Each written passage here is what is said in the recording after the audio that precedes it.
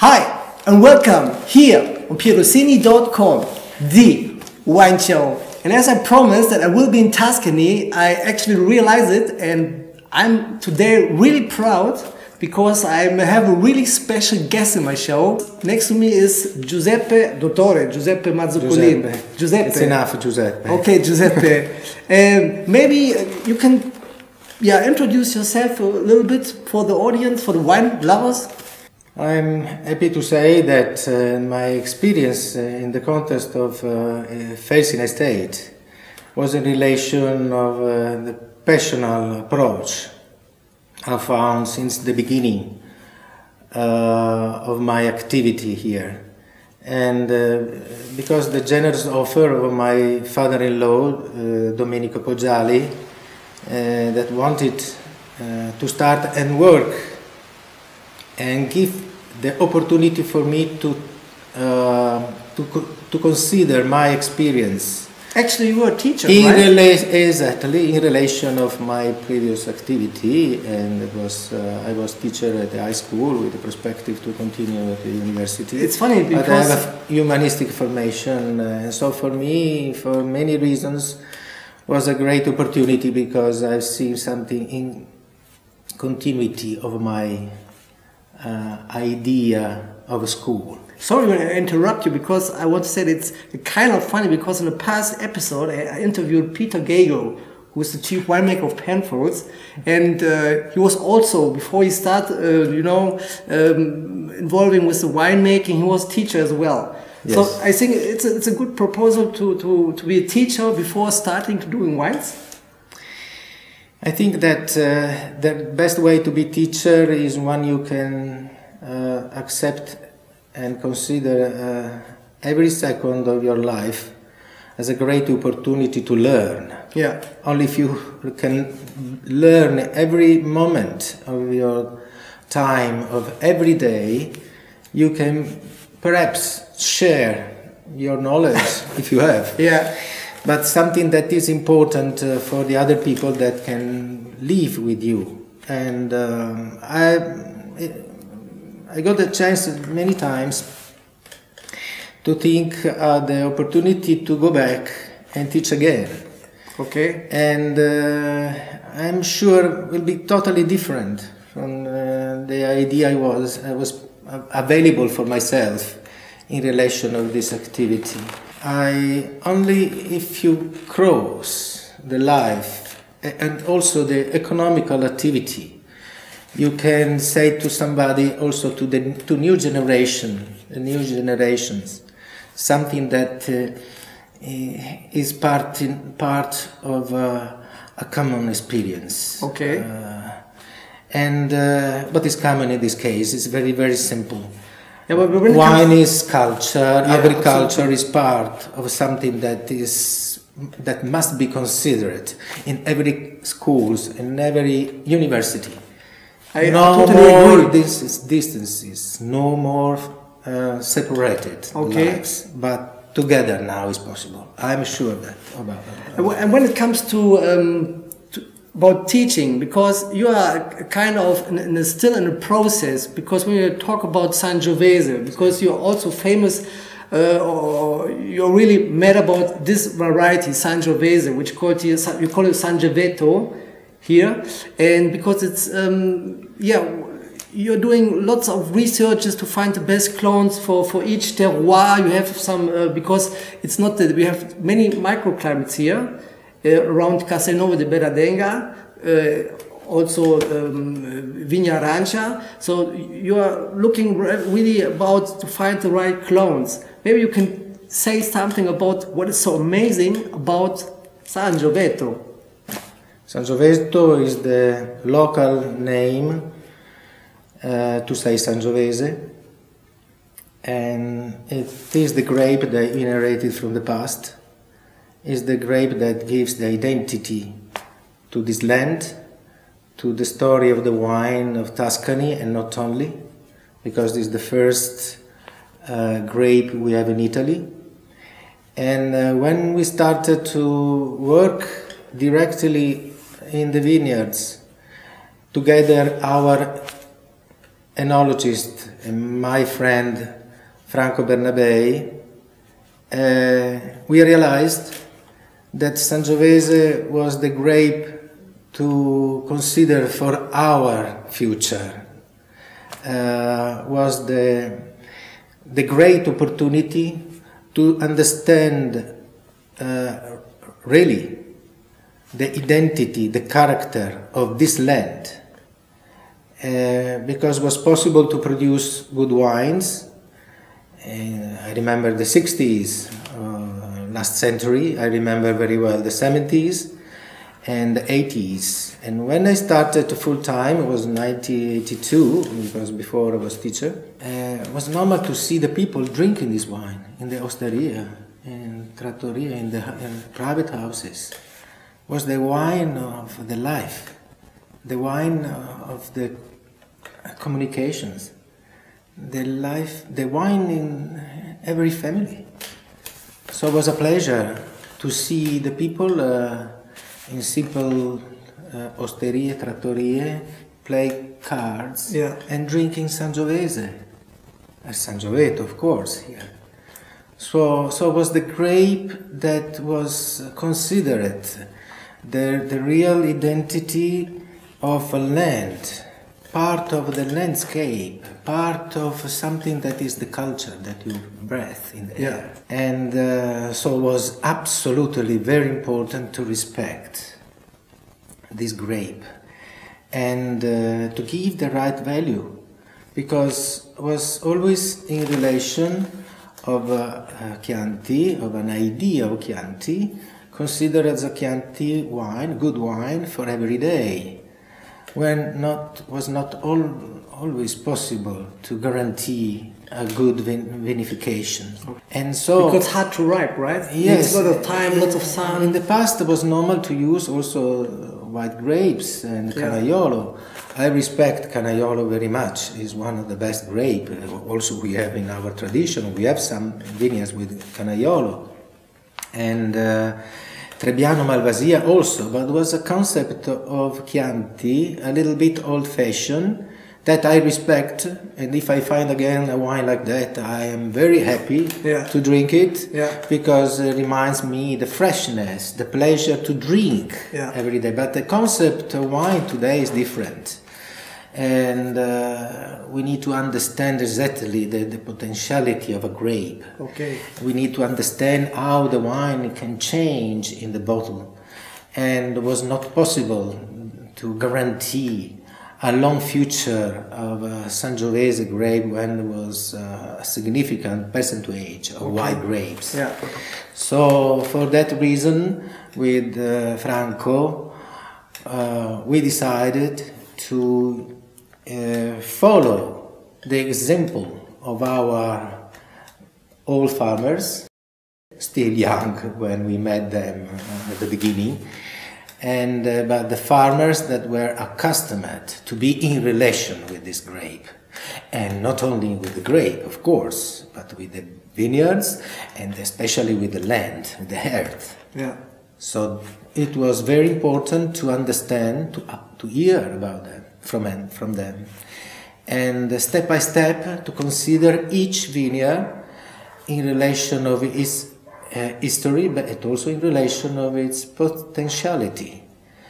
And so it was necessary to identify the best clones.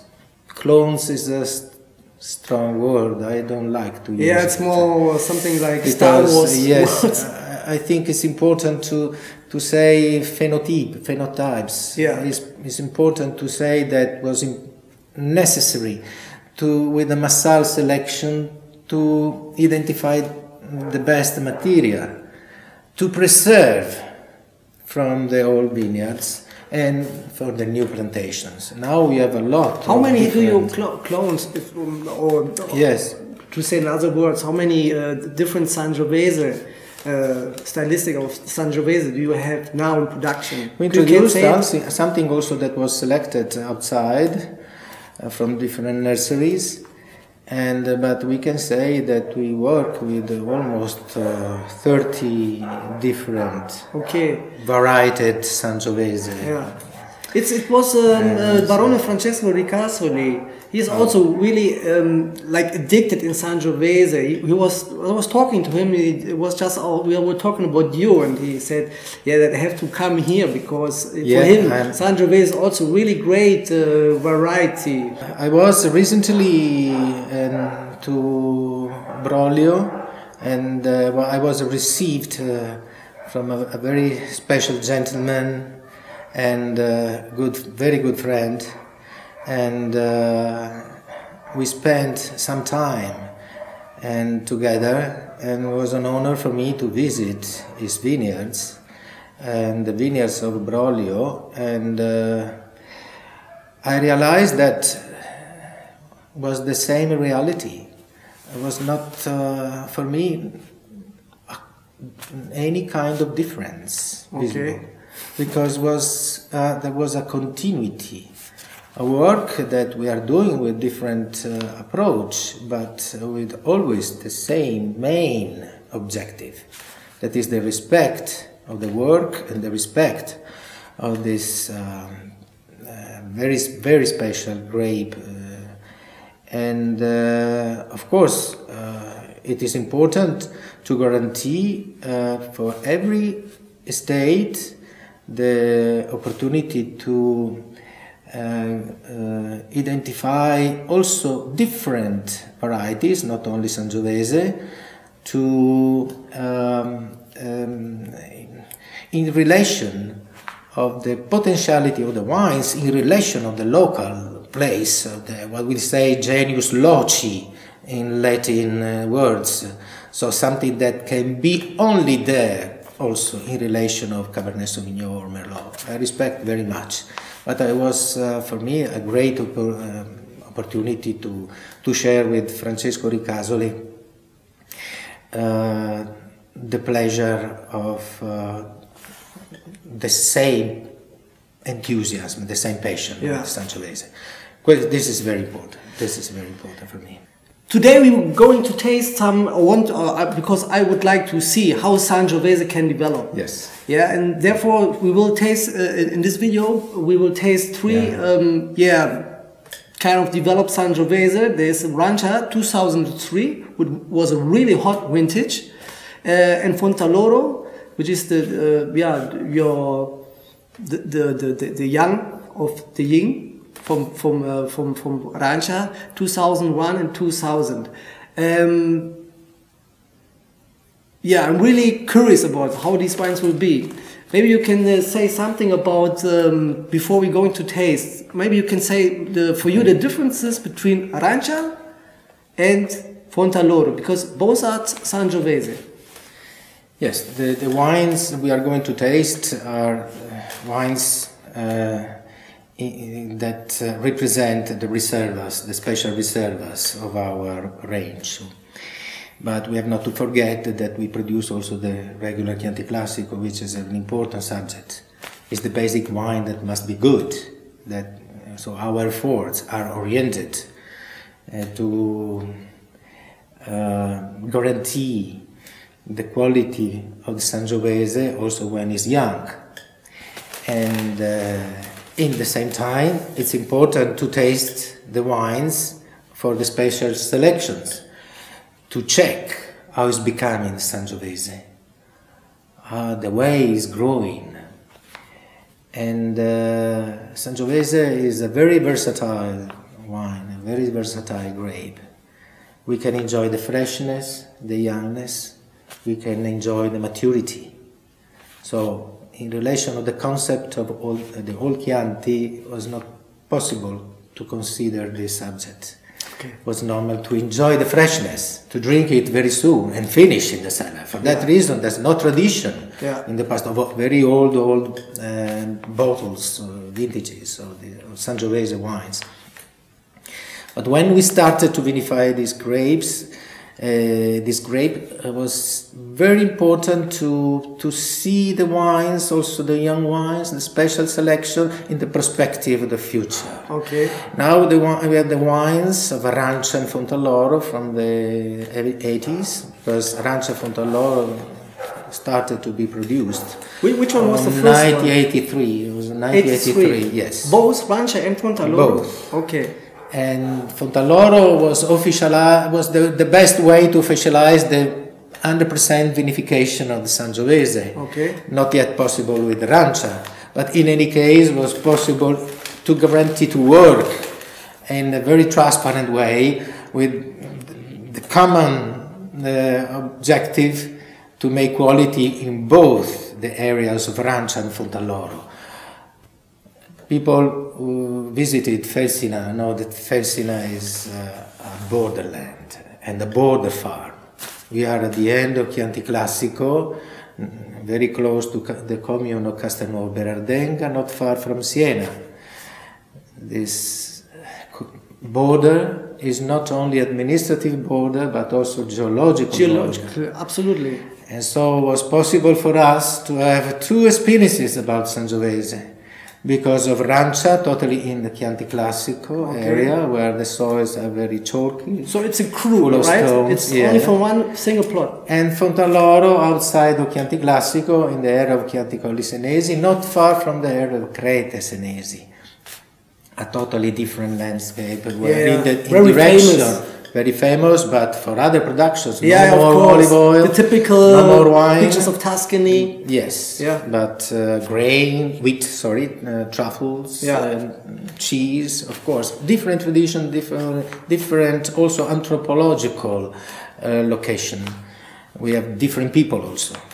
And in the direction of Montalcino, Montepulciano, if we look at the mountain we have from Rancia in front of us. Yeah. On the right side there's Montalcino, left side Montepulciano, not far Maremma, the sea. So we have a very large area with a lot of lighting. Yeah, absolutely. And a lot of light. And a lot of light and the wind. Good ventilation that guarantee the quality and of the soil. wines. Let's talk about the soil. And the other side of the border soil is totally different, very sandy, full of lime. That is the Fontalloro area. Okay. So we have two crews. We have two identities. One identity, Fèlsina, to demonstrate that it is possible also in a very small area to have two different Sangioveses. For that reason, it is important now to see the evolution of the wines, how they are becoming. Yeah. And so I thought that was significant to present not only great vintages, but vintages like 2003. That was not a normal vintage because it was very hot this year. I remember. But we have to remember also that Sangiovese has a great opportunity to be itself in the place where it was born, where it was adapted. Okay. And so it's important to see that Sangiovese has the chance to interpret the different soils. So the soil of Rancia, where that is much closer to the forest, where there's a little bit more rain. Yeah. And because of that, we have a little bit more acidity. And the other side, where there's the Fontalloro, there are two vineyards of Fontalloro outside of Chianti Classico, where the area is much warmer, so we have sometimes more concentration, more deepness. Okay. And more extraction. So more potentiality for the wine to stay, to live in the bottle. So we enjoy the freshness in Rancia, the pleasure of the wine to drink when it's young, but with wonderful opportunity to see that the wine also after many years is still giving. And Fontalloro, I don't want to say Brunello, but in that perspective we are not so far. Yeah. So a structured wine, a wine that can show muscles, but always with the elegancy of the style and the style of Sangiovese in Chianti, because the finesse, the elegancy is the other subject that for us is very important. Okay, so I think it's because you make me really curious and excited about the three wines we have here. So I think before we start, one question more. The Fèlsina or Arancia, Fontalloro, they were always being 100% Sangiovese, or did you were sometimes like said that, or maybe something, or you had the idea maybe never tempted to do something different. Okay, never tempted. So absolutely 100% true Sangiovese. Absolutely. Okay, so I think, and was not an ideological approach. Was the authentical way to understand our work. So it was direct. Okay. So it was not marketing. So it was not easy in the time. Yeah, I can imagine. It was normal to use different international varieties. Yeah, it's easier. Huh? Never tempted. Okay. Never tempted. So we're here now, totally true to the game, and so let's check out the wines. Okay.